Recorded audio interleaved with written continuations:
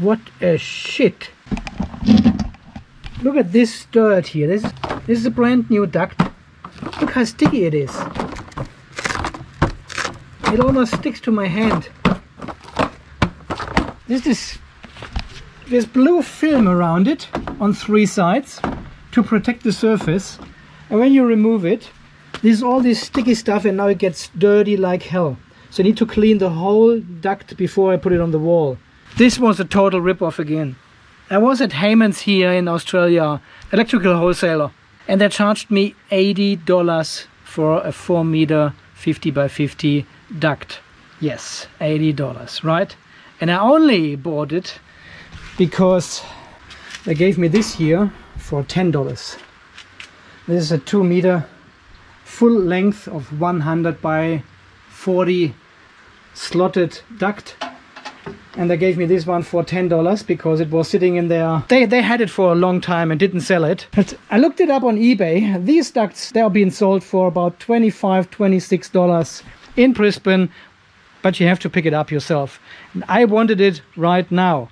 You know, I don't want to drive 1.5 hours to Brisbane and back to pick up this bloody cable duct. But this is the worst quality ever here. This sticky shit. I need to have cleaner and clean this all up. It looks like shit here. Sticky ass. Anyway, this is what you have to do. Welcome back to another episode here from the Off-Grid Garage. A quick update show. Oh, I can't even turn on the light. This one it is. Yes. Yes. Bright light. I have to apologize for the lighting situation here in the garage. We are a bit in an emergency lighting situation at the moment.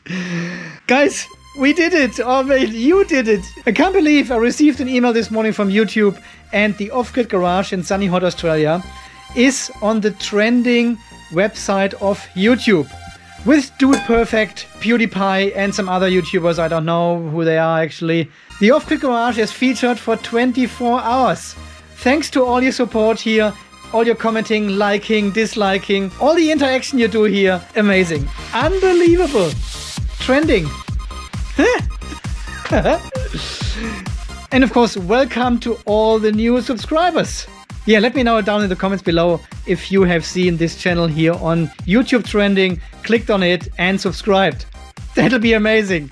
Okay, so just a quick update. I was starting to reply on all your comments of the last video where I talked about the SPD, this surge protection device for solar systems.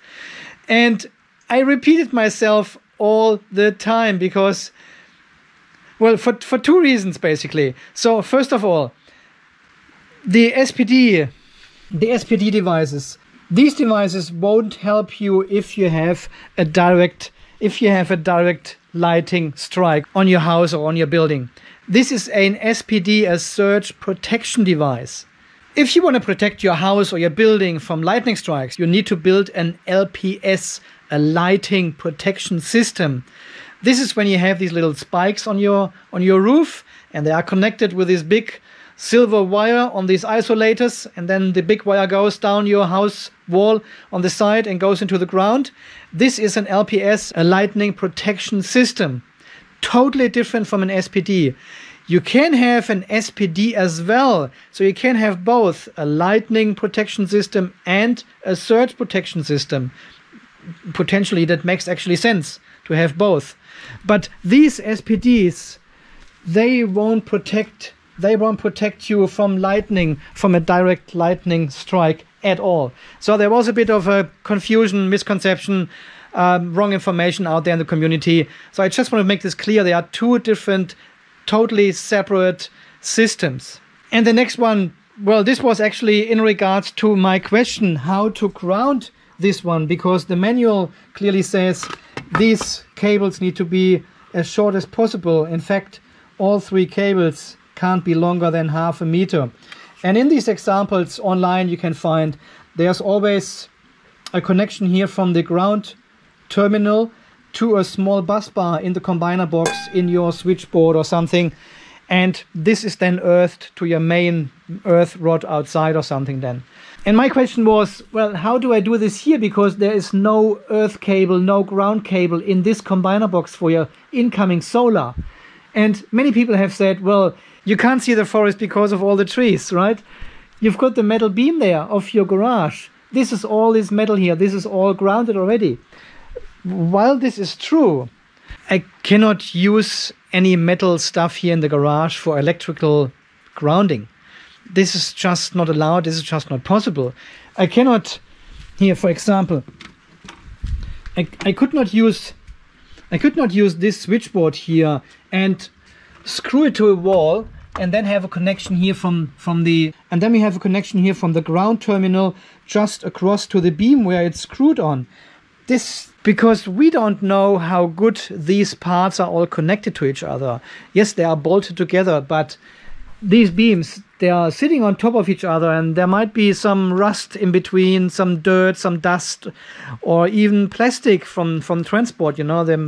They may have been wrapped in plastic when they came, like this stupid cable duct here. There could be insulating material in between. We don't know. But I'm 99.9% sure we cannot use any of the framing here inside the garage for electrical grounding. And I'm also sure this is the same rule in almost all countries worldwide, right? And while the garage frame is grounded somewhere to the earth rod, this is not a proper ground connection because we don't know how good all these parts are connected together. See, the outside metal here is actually painted. So I would expect where they connect to the galvanized steel up there, there's a really bad connection and only the screws are actually connecting this electrically.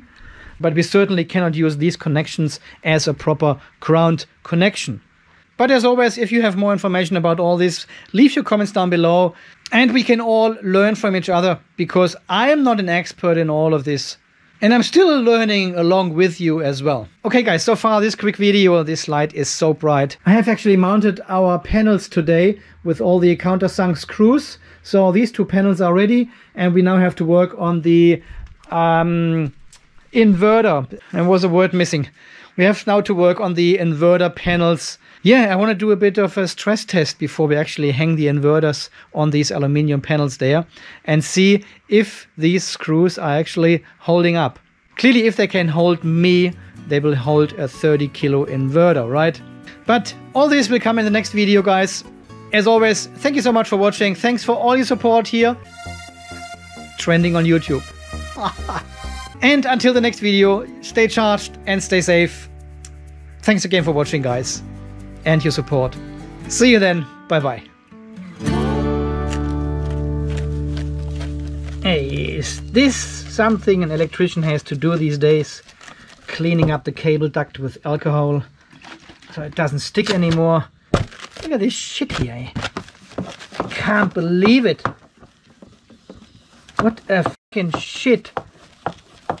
This is the worst quality ever.